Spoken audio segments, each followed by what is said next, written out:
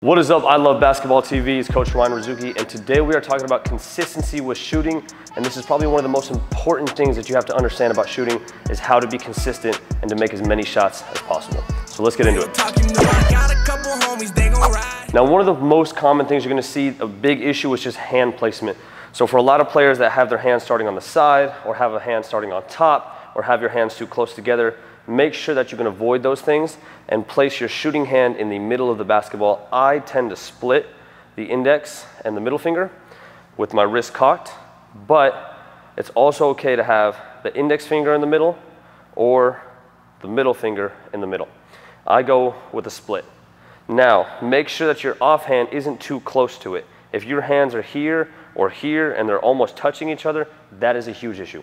So you want to have good security with the ball so that way you can get into a triple threat move and still be able to shoot it and have really, really good hand placement on the basketball while also being able to have your shooting hand underneath it. Because if you're out here, now you're going to have to rotate it in some way, shape, or form, or you're going to end up shooting it with your hand not fully underneath the basketball. So number one, shooting hand in the middle, offhand separated, making sure that we got that one on the side, maybe slightly on top. We go ahead and shoot it. Now the ball path, let's make sure that I'm, as a right-handed shooter, bring it from my quad, through my right chest, through my right eyeball, bringing it as straight as we can. If that ball moves in any direction other than up, it's an issue. This, any of these wavering directions is a huge issue. So for consistency purposes, limited movements is the most important thing. Start low, bring it straight up, no movements to the side, and then we're going to release with these two fingers right here, index and middle. Snap them straight down, not this way, not this way. So as we go to shoot, a few principles we want to look at is one, of course, that we're not wavering side to side. Everything is going straight up, straight down. Now, if you're going to notice my elbow, because we're going to talk about arc here, my elbow is finishing above my eyebrow every single time. If you finish it flat, you have much less chance to finish it. And some people also pull the arm backwards. Don't allow your arm to go behind your head. Finish elbow right above the eyebrow and hand in the rim. If you can slow-mo your shot and you see your shooting hand turning this way or this way, that's a bit of an issue. Make sure that it drops straight in the rim because we want consistency. Then you want to make sure it comes off these two fingers, because if it starts to come off this way, it might be coming off your ring or your pinky, also an issue. We want consistency with our shot, so we want to shoot the ball the same way every time. Now my feet are going to be facing the rim. I teach feet facing the rim because it makes it easier to pull up to the right, pull up to the left, come off a screen this way, come off a screen this way, and you're able to square your feet and knock down shots. But if my feet are turned too much, it's really easy for me to go left and shoot, really difficult for me to go right and shoot going this way. So try to get your feet as squared as you can or slightly tilted to the point where it's not really messing with your jump shot. But if you want to notice, on this one, I don't have an elbow extended. So if you can consistently have the elbow extended, the wrist snapped, keep it above, and not have any pieces of your body with any variables there, we want to lock out all the way through. So I shoot it and my elbow's extended all the way, my wrist is snapped all the way, I'm on my toes, so my ankles, my hips, my knees, everything is completely stretched out, and that's how we're able to keep consistency with our jumper. So don't have the elbow like this, make sure it's going all the way through and that hand finishes inside the ball every single time. Now, two more things to talk about that are extremely important. If you notice, I start the ball low and my body low together.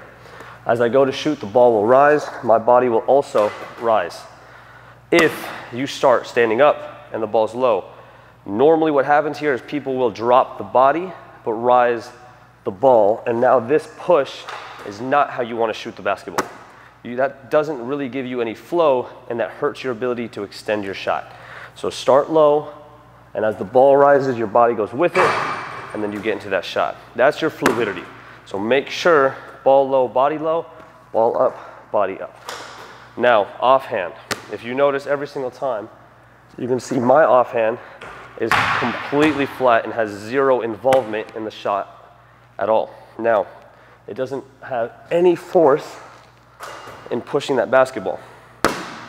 If you do have offhand involvement, let's limit it as much as we can. So if you're pushing it with the offhand to shoot it, that's gonna hurt your shot and cause extra variables.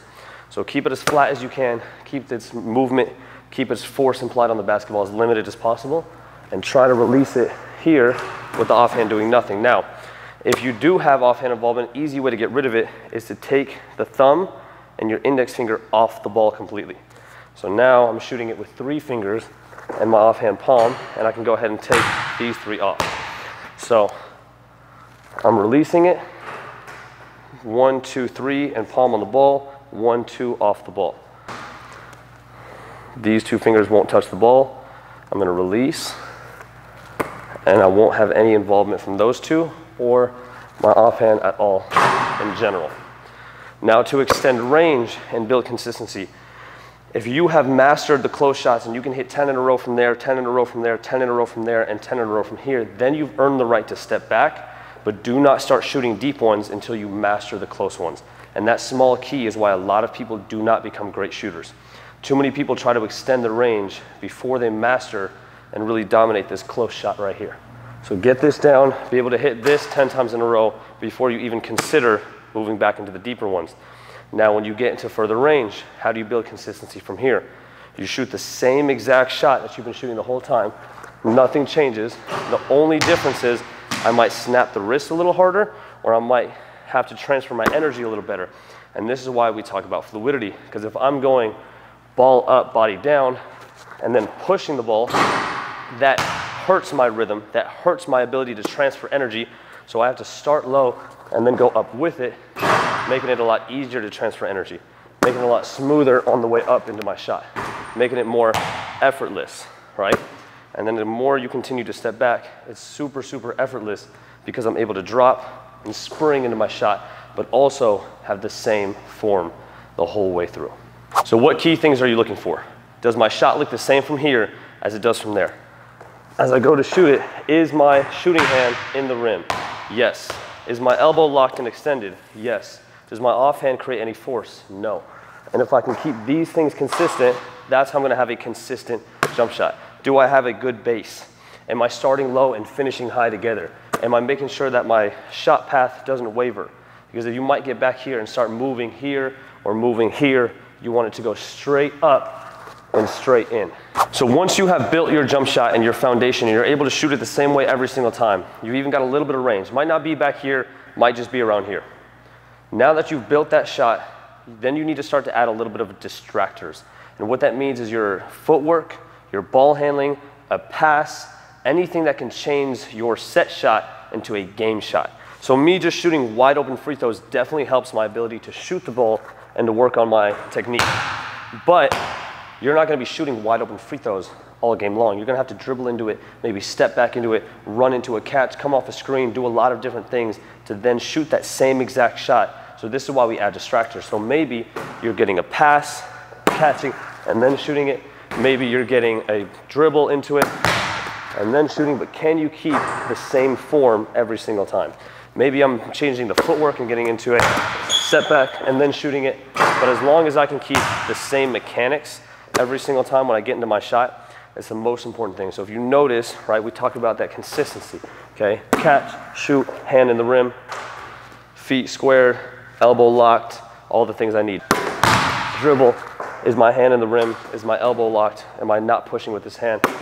Step back, same thing, right? And if I can do that every single time from everywhere on the floor, I'm gonna have an incredibly consistent jump shot. But if I start getting back here and I change my shot and I change my feet, or I change the way my hands are, or I change the way my hand placement looks, that's where your shot becomes inconsistent. That shot from right there needs to be the exact same as this shot from back here. Money. We hope you enjoyed today's video, so make sure to hit that thumbs up button if you did, and subscribe as we're dropping new videos every single week. So make sure you hit that notification bell. And if you hit the link and the pinned comment down below, it's gonna give you access to our new shooting program. So make sure that you go get that one, as it's an incredible program and it's gonna help you a ton. We'll catch you guys in the next video. Big plays.